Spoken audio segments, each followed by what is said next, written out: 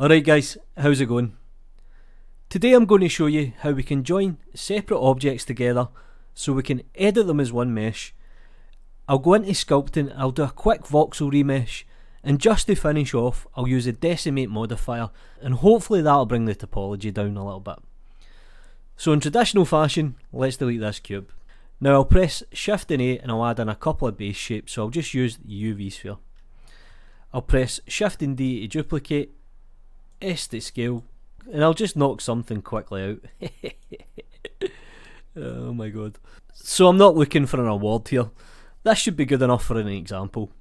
So you'll notice that all these are separate objects. So if I select each object and I hold Shift, so with everything selected, you'll notice the highlight colours are slightly different. So the last thing in the order is a slightly lighter orange. So when we use the join function, that is generally the last object to be joined. So keep an eye out here in Outliner.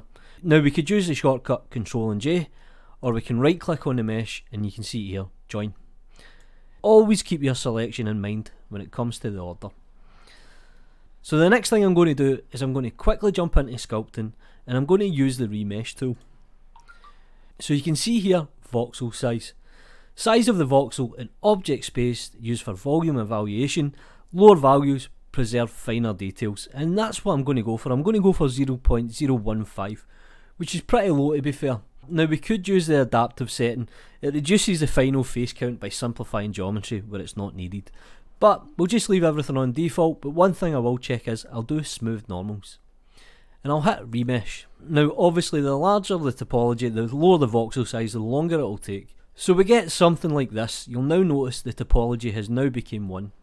So what I'm going to do here is I'm just going to do a little bit of smoothing on the mesh, just to kind of move things out, and I'll just tweak the mesh ever so slightly. So we end up with this kind of horror Mickey Mouse shape.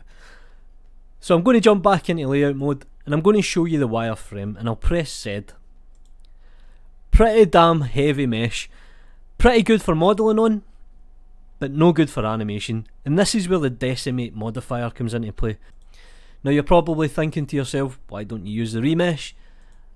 And it's because I like to cause pain. So I'm not going to use the collapse modifier, I'm going to use unsubdivided. Now you can see here, the face count is 822,000. So it's a pretty damn heavy mesh. So I'm going to put the iterations up to maybe something like 6, and let's see what we can get away with. So it does take a couple of seconds depending on how heavy your mesh is and how complex your mesh is. But you can see here I've reduced the face count down to 195,000. That's a huge difference. So I'll hit apply on the modifier, and that's pretty much the end of the tutorial. Do me a favour guys, like the video, subscribe to the channel if you haven't already. You know what to do. Peace.